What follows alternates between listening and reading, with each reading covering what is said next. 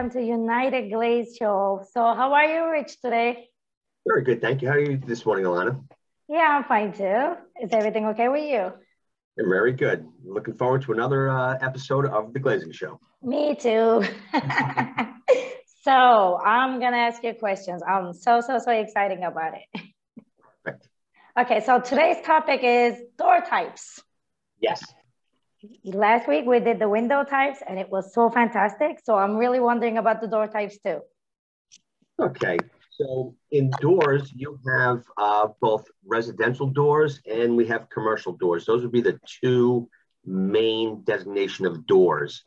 And so let's start off with a residential door. So a typical single family house or a multi-family house will typically have a wood door as your front door. You'll have either a handle, a turn handle, or a latch that you operate with your thumb that would operate a strike, which locks the door into the frame itself.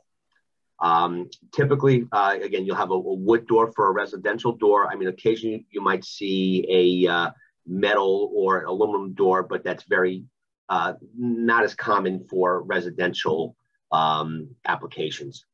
Typically, for commercial applications, you're going to use an aluminum door or a steel door. That's going to be the makeup of the door itself. So rather than having a wood frame, which again, over time could have a tendency to warp or need maintenance to either paint it or stain it because of its proximity to the weather, a steel or a aluminum door will have a much stronger or higher resistance against the weather. We all know, or I believe that we all know, that aluminum is a non-ferrous material, so it's not going to rust, whereas a steel door is a ferrous metal and it is applicable to rust. But by treating a steel door, with a paint, you'll be able to offset those issues of the weather against the steel door. But for a commercial door, generally, like I say, you'll have either steel or aluminum frame and sash itself. We'll call the operable part of the door like a door leaf or a door sash, and then the doors inserted into a frame where you have hinges or a method to attach it to the building itself. So for commercial doors, you're going to have either what's a standard swing door. You can have an automatic swing door.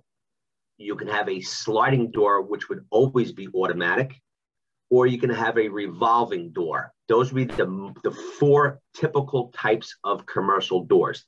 The most common door that you would see at a local restaurant or home repair store or local store itself would be a swing door. Swing door is going to be the most basic type of door. And the door leaf itself, the actual part that swings, could be made up in multiple varieties. You could have a thin frame, maybe about 3 inches all around the perimeter with a large piece of glass. So you'd have so you'd be able to see inside. You could have a mid-rail across the center of the door and have maybe a panel down below and glass up above. You can have panel where it can be solid all the way through if that's what you want, depending on what your application is. But most stores would have the largest visible piece of glass in the center, so that way you can see inside and, inviting people to come on into my store. Look what I have to sell for you today. So that would be your most typical. Aluminum doors come in what's called style. So the perimeter around the door is what's called the style, and then the glass is in the center of the door. And what I like to do is I'd like to send to you afterwards some photos and some applications of doors, so that way we can put up on the website also, so people can see, the different parts and pieces of the door. So that way, I don't want to be losing people here when we start talking about, when we break down into some technical information. So maybe they can go back and look and see what's going on, but I'll get that to you today. Yeah, that sounds great. I want to check it out too. Okay, so the styles of the doors are mainly what's called either a narrow style door, a medium style door, or a wide style door. And that's going to be the size of your frame. So you'll have a rectangular door. Obviously, it's roughly, in America, it's a general size for a commercial door is 3 foot wide and 8 foot tall. That'd be the most common size. And out of that 3 foot wide door itself, the door leaf, you could have either a 3-inch frame, you can have a 5-inch frame, or you can have a 7.5-inch frame going all the way around. And again, if you're going to go with a taller door, the wider the style is, the stronger it's going to be. So I've seen doors up to 10 and 11 foot tall, for very high-end applications. So you don't want to have a little bit stronger of a style, because you don't want the door over time to warp or bend or twist out of place. So having a wider style will allow for more strength in the door. Now, again, I've seen it where the architects want to have as much glass as possible, where they ask for as little as style as possible. And, you might have to do some reinforcing inside the frame just to try to make it, more secure for something that tall, because you have to remember, a person is going to grab the door handle and pull at about 42 inches, 44 inches off the ground floor. So right at that point, you're getting a lot of pressure. So if you have a very tall door up above and only a little bit down below, the door's going to want to almost bend or rack out of place somewhat. So you want to make sure you have a strong rail, and if required, any necessary reinforcing inside the style. That doesn't sound so safety. Okay, so aluminum doors, like I said, are going to be the most common doors that you're going to see.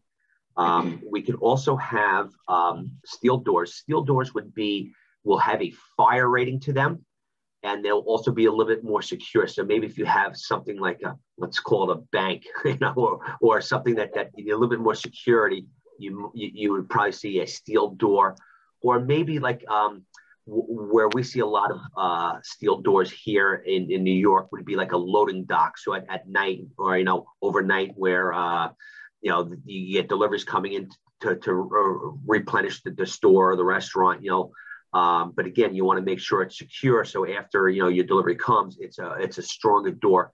Generally, most steel doors are going to have either a small sliver piece of glass where you just have a little small square that you can see through just to see who's outside, or either a square or a rectangle piece of glass. But you're not going to have, although you could have a full piece of glass in it, generally you're going to have the majority of the door leaf itself being the steel frame with like the core inside of it that's going to give it its strength. You might have a different type of lock, but we'll talk about hardware in a little bit. We also have sliding doors. So we talked about swing doors. I'm sorry. So let's go back to swing doors for a second. With swing doors, you have your typical door, which you and I would probably think of. You walk up, you have a pull handle, and you pull the door open. And if you're inside the store and it's one of these aluminum storefront doors, you'll have a horizontal bar going across it. You push the bar, so you don't push the glass. You don't want to push on the glass, God forbid, break. We can have a safety hazard going on. So and I don't like the fingerprints on the glass also. So you'll have a push bar going across. That would be the most basic and standard. Now we can upgrade those to decorative type of pulls and decorative type of push handles, push bars, but for the basics, that's what you're looking at for a swing door. An automatic doors is, you'll see these in hospitals, you might see these in pharmacies, or maybe nursing homes. When you walk up, there'll be a sensor up above the door itself. So as somebody gets it within like 8 to 10 feet of the door, all of a sudden the sensor reads activity being coming toward the door, and it automatically opens the door. Similar to going outside of the, if you're inside the building looking to leave the building, you'll also have a sensor on the inside of the building. So again, the same thing when you're getting between 8 to 10 feet from the door itself, the sensor will kick in and automatically open the door. So that will be an upgrade, and generally you'll see those in high traffic areas where you're going to need some mobility issues with somebody that might be in a wheelchair, or somebody might be on crutches or something like that. So again, you most likely see those at hospitals. You might see those at nursing homes. That's the most typical places you'll see those. Now, also where we'll see those over here, at least in New York, is also in supermarkets. You're walking out with a big bag of groceries, it's like you don't have, you can't have a hand to push the door. Yeah. So we'll have these sensor doors also. So that's the other most common place where, I would see those here. My opinion is like automatic doors are more usable. Correct. But now, obviously, there's a lot more service required on them because you have functioning parts through electrical. And obviously, you have the initial cost, which will be significantly higher than just a standard push door. So you have to weigh your options, with, the amount of traffic or that you're going to be getting in and out of a door. Last type of door that we want to talk about is also a revolving door.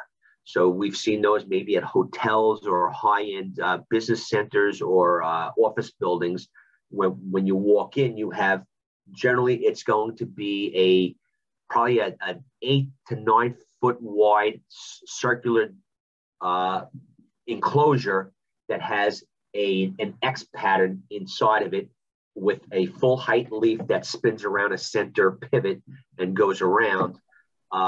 That will allow for a lot of people to enter and exit the building fairly quickly, as well as in colder climates, maintaining the loss of the warm air or cool air to the outside of the building. Because at some point, you always have one part of the X or two parts of the X touching the surrounding frame of the unit. So if you have a circle, you'll have maybe a 5 foot wide opening in the front, a 5 foot wide opening in the back with the X pad in the middle. As it spins around, part of it is always touching the sidewall. So you're getting very limited amount of loss of air. So again, if you're trying to heat a lobby area or cool a lobby area, if it's warm outside and you don't want to lose all that air, somebody opens a door, an automatic door will stay open for like 25 seconds to allow somebody in a wheelchair enough time to get through. You have a wide opening where that air is just rushing in or rushing out. So you'll see revolving doors, more commonly used where you have temperature changes and also on higher end applications. So those would be the main types of doors that we're looking at. For commercial doors would be a swing door, an automatic swing door, sliding doors, and revolvers. So those would be the types of doors that we're looking at here. And I guess those would be the most common. Now, from those types of doors, we spoke about basically where they can be used. So I would say residential would generally be a wood door. You might see on a high-end building a nice wood door with all the fancy carving and etching in it. But again, that would be somebody who has a lot of money, because you're going to deal with a nice hardwood type of wood that's going to be much more expensive. But no, so you'd see that maybe in a high-end building that somebody wants to make a statement, say, this is my building, look at these beautiful doors that are here. So that's why we don't see it so much. Now, again, you'll see them on high-end buildings here in New York City, but again, it's more common. You're going to see an aluminum door. So with the aluminum door, one thing which I forgot to mention to you is, from the